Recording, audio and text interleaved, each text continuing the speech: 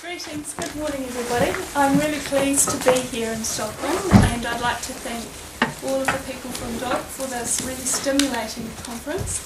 I've been really enjoying all of the talks I've attended, and I also want to thank Kay for being really supportive in helping to organise coming here. I'm going to begin my presentation today with a narrative, a story, and this is my topic. So please sit back and enjoy a story.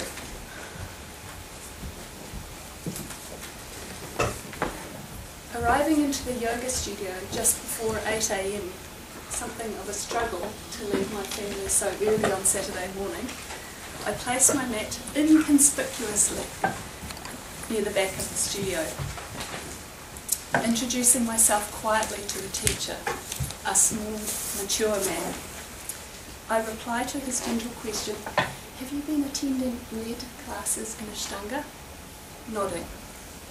But I can't help myself adding, "I have a background in Iyengar yoga. I'm still learning the Ashtanga series though. This is my first Mysore experience." "Ah," he replies. "Do you know Surya Namaskara A and B?" "Yes," I reply, "and I'm okay with the standing series, but I get a little lost in the primary series on the floor." I also admit to knee troubles when he asks about my health. Returning to my mat, discreetly observing the people in the studio around me, I recognise a few people from the lead classes I usually attend. The early morning light seeps through skylights, opening the space of the warm studio, populated by yogis of all shapes and sizes. So, beginning with simple preparing, bringing my attention to my alignment, deepening my breath, reaching arms up, exhaling, Ujjayi breath audible, finding a rhythm with those around me, flowing through sequence movements, and into Trikonasana, a welcome flood of familiarity as I deepen into the pose. Across the room I hear the teacher instruct another student, "Lengthen the underside of your rib cage," and I automatically shift my attention from my knee to this activity, finding a little more length and consequently a little more rotation and opening. Feeling that lovely sense of suspension in the pose, I simply breathe, heart opening, feet grounded, finding my own expression in subtle moving. I feel the teacher's eyes on me as I inhale coming out of the pose, reposition my feet and exhale into Trikonasana on the other side.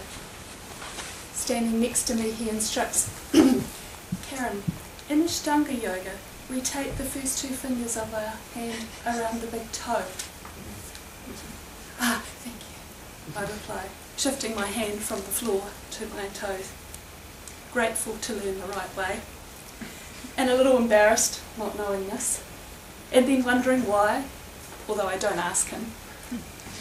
I was loving my Trikonasana, and now it feels slightly different. Breathing, observing. What is the benefit of this change?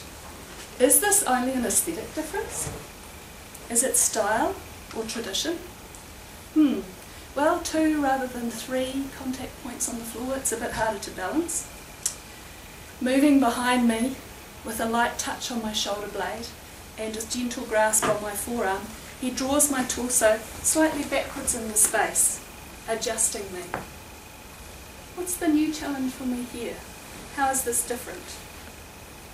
Breathing into the subtle shifts, awareness deepening. And so I'm reminded that this is yoga. Moving, breathing, observing, recognising habit, making choices, being responsive, welcoming the eventual suspension of judgment, tension, moving as one.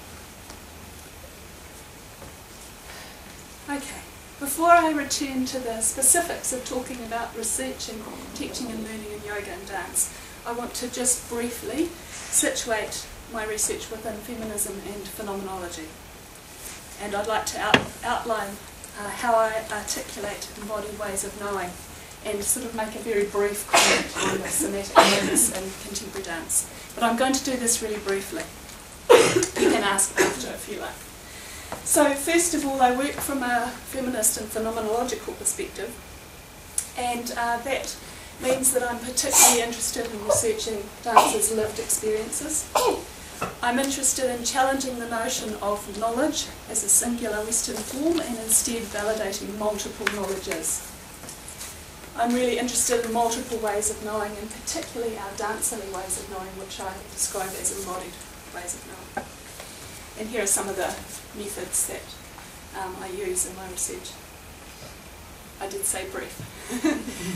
I have a particular understanding of embodiment, perhaps something that we share, although we may use different words, and it's holistic rather than talking about a relationship between body and mind. It's a holistic notion in which recognition of difference is really important. Embodiment is really specific, it's not arbitrary, it's fleshy and it's fluid, it's not fixed. Further, I articulate embodied ways of knowing as an epistemological strategy, in which each person's specific embodiment is explicitly important in how they experience the world. Embodied ways of knowing are developed from experiencing knowledge as constructed, as contextual, and as embodied, and arise in the lived experience of combining different ideas through experimentation. It arises in dancing, it arises in living our lives. However, I think it's important to just go on actually. Just to comment very briefly, for me that dancing and practicing yoga and other somatic practices potentially assist in cultivating a somatic mode of attention, what we might call body listening, to acknowledge my colleagues' work here. And this is integral to embodied ways of knowing. These are modes of awareness, responsiveness and understanding that privilege sensory, first-person embodied experience. And these experiences are, of course, of oneself, but also in the way that we engage with others and the way we engage with the world. However, the ways we attend to and with our bodies, and even the possibility of this attending, is neither arbitrary nor biologically determined, but culturally constituted. So it's important to think that while in many cultures a somatic mode of attention remains present in everyday life, in Western cultures, arguably, some of these practices have been quite neglected. And one of the things that has happened in our world is the introduction of somatic practices within Western dance education over the last 25 years, perhaps 30. And yes, Eva, we're yet to see whether these practices will remain. But certainly for me, I think my dance training as a professional started maybe 18 years ago, and somatic practices were part of that during that time. So, recognising embodied knowing and aiming to cultivate a somatic mode of attention in dance has led me, and of course many others, probably many of you I think, to critique traditional teacher-led instructional dance pedagogy. And for me this has meant moving towards a critical feminist and transformative approach to teaching and learning of dance. I'm continually engaged in this investigation of the relationships between teacher and student, particularly in deconstructing power relations and trying to remove the guru-apprentice or the choreographer, novice dancer or choreographer-dancer hierarchy. And I draw on Sherry Shapiro here, because for me I recognise that the intent of the learning experience moves from one of learning movement vocabulary for the sake of creating dance to gaining an understanding of the self, others and the larger world for the possibility of change. In relation to this research then, I've been asking the question, what teaching and learning approaches can I adapt to effectively and meaningfully integrate yoga practice into dance classes, so that students can become response able to respond. reflecting on my experiences as a learner, putting myself back into the position of a learner by going to a different type of yoga practice, I appreciate that that each vinyasa and asana that I have learned has been developed through a complex learning process, resulting in what you could call an embodied schema from which I draw. So initially I learned asana and Iyengar yoga by observing the detailed demonstrations of the expert teacher at the front of the class, and now we know this process, right? Copying and practicing the movements as best I could, responding to instructions myself and to the adjustments the teacher did to my body, making use of props to support alignment and balance, sometimes reluctantly, as advised by the teacher, focusing on breathing. So this is a teaching method quite similar to general motor skill learning and quite common in dance.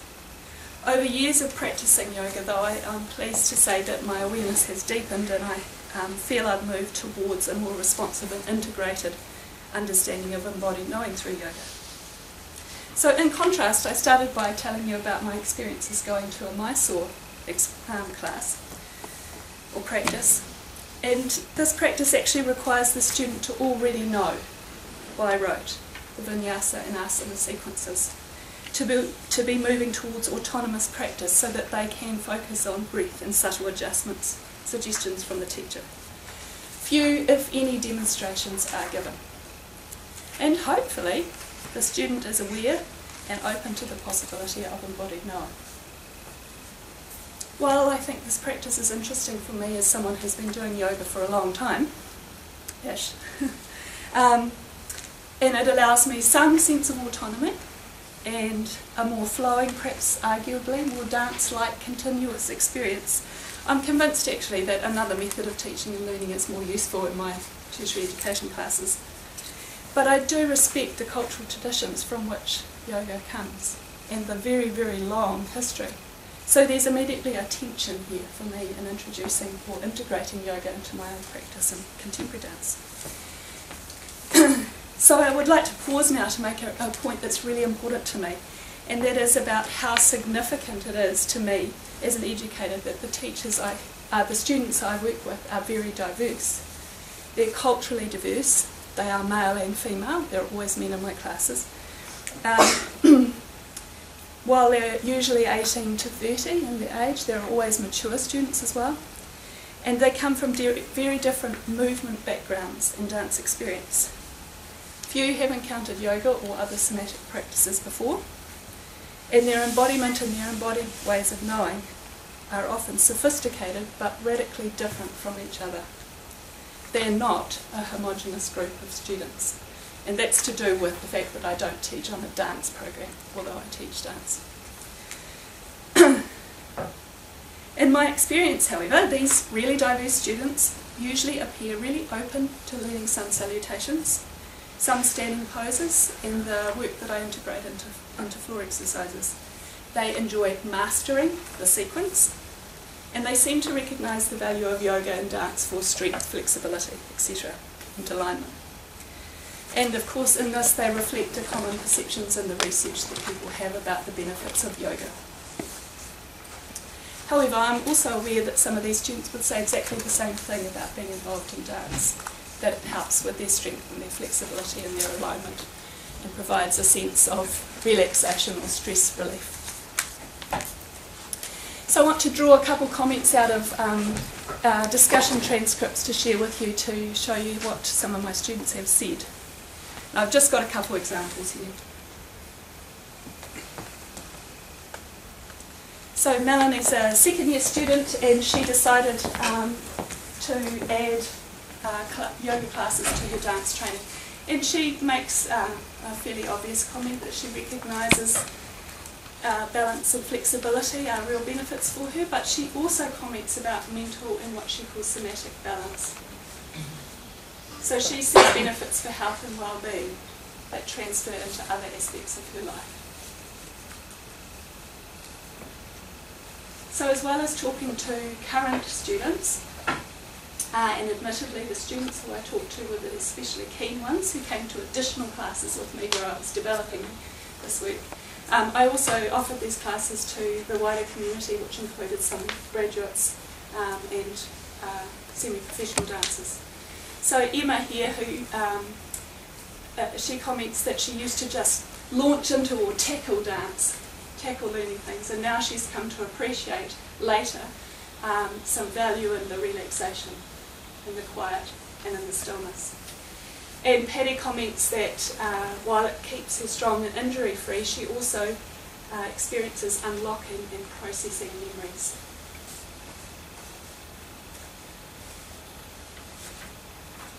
So she's identifying some psychological, emotional health benefits as well as the obvious things. However, I've also observed in my classes with current students over the last 10 years that many are frustrated by what they perceive as stillness, held poses and making shapes. They're not necessarily terribly interested in breathing and paying attention and reflection, and their notion of well-being is often about being injury-free. And again, this is not a dance program. I'm talking about students who are theatre students and law students and sports students and every other type of student that I'm teaching. Thus, I'm interested in opening up the possibility of a more reflective, contemplative engagement in cultivating embodied ways of knowing within dance, even though I recognise that an awareness of other benefits in this type of deep practice might not develop until much later on in their lives. So all I can do at this point is sort of introduce and hope that over time a deeper practice might grow. Thus I desire a somatic approach to teaching and learning yoga integrated into dance that seeds or cultivates the possibility of embodied knowing. So I want to move now to share a second story with you, in which I offer some of my teaching experiences and observations of students in the classes that I'm developing. In doing this, I acknowledge the profound work of Sondra Fraley, whose scholarship and practice has influenced me in many ways. This is ongoing research, and so I look forward to some discussion with you after this story. There's just a little bit about method here that I don't want to talk about, but please ask later. Okay.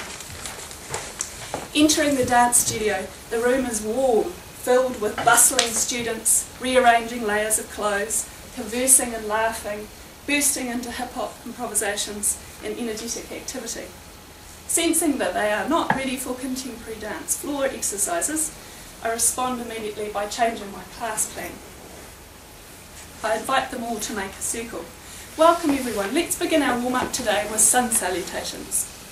I will move with you, but I invite you to see what you remember and what you can remember together as a class.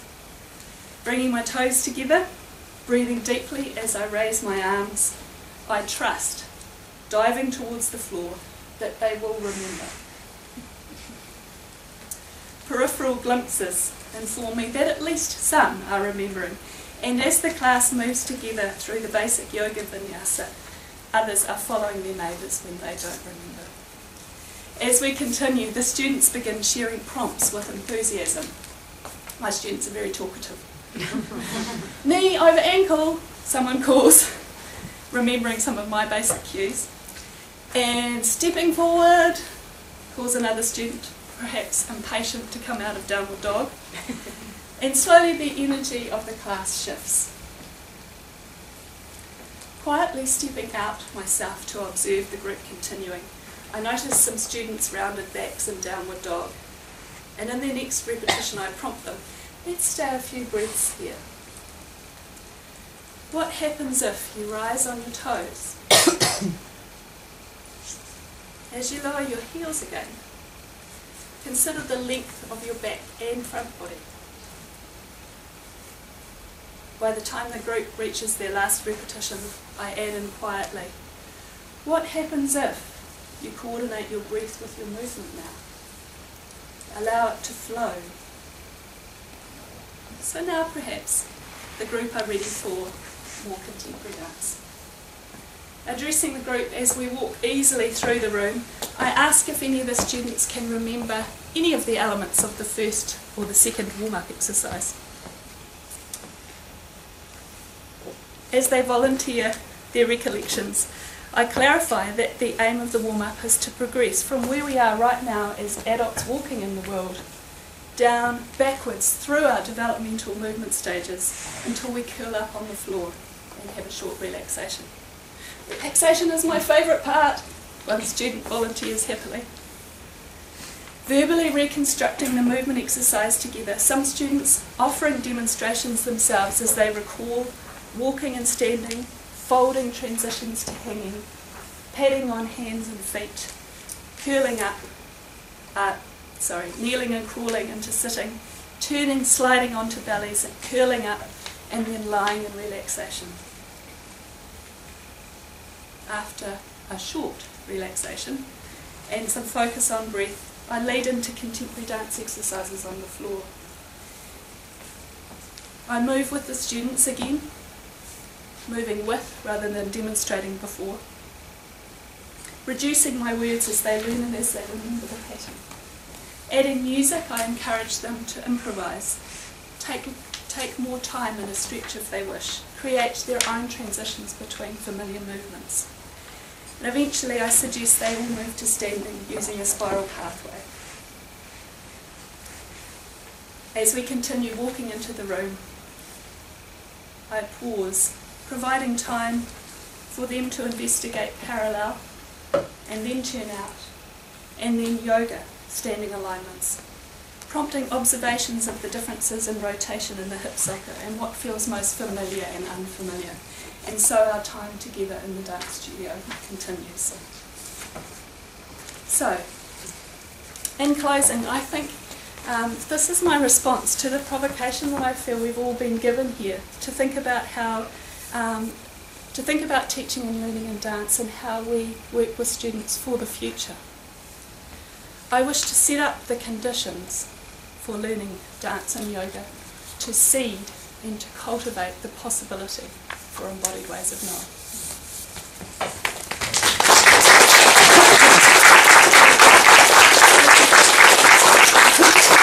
Thank you. And now, questions?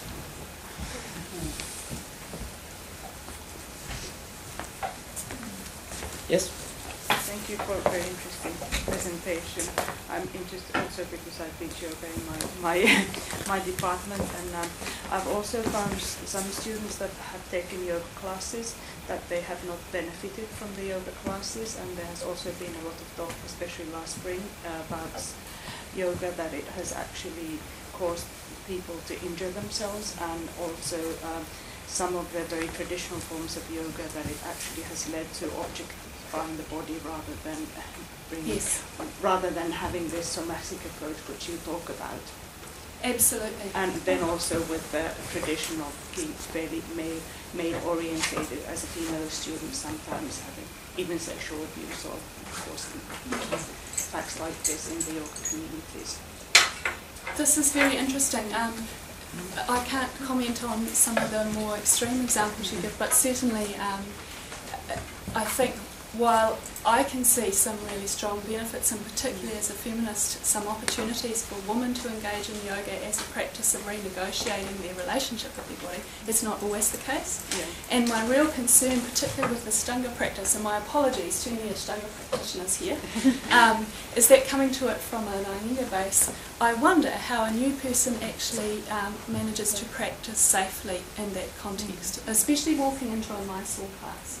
So there isn't a huge amount of detail given, and I've tried, very discreetly, to observe other students while also trying to have a good yoga experience to see what happens when they don't know what's going on.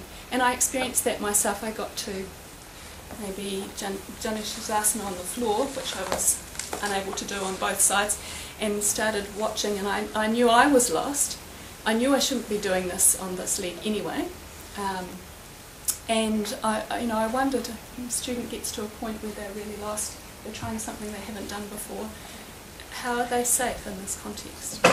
And of course, within the West, there are usually lead classes, and this is why my teacher said, have you attended the lead classes first? But I have some concerns, and I have concerns even within an Ainga approach too, even though it's a very step-by-step method for us who don't live our lives cross-legged and close to the ground where the cultural practice comes from. Yeah. Interesting. I just wondered if, I don't know, just purely a question, could the same thing be said of a Graham class or a ballet class? Yes, definitely, yes. Yeah. Isn't it who? And sport and all of those things, yeah.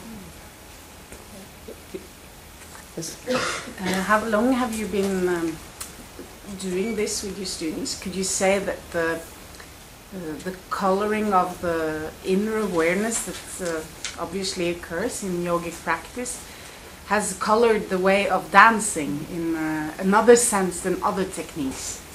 That's a really good question.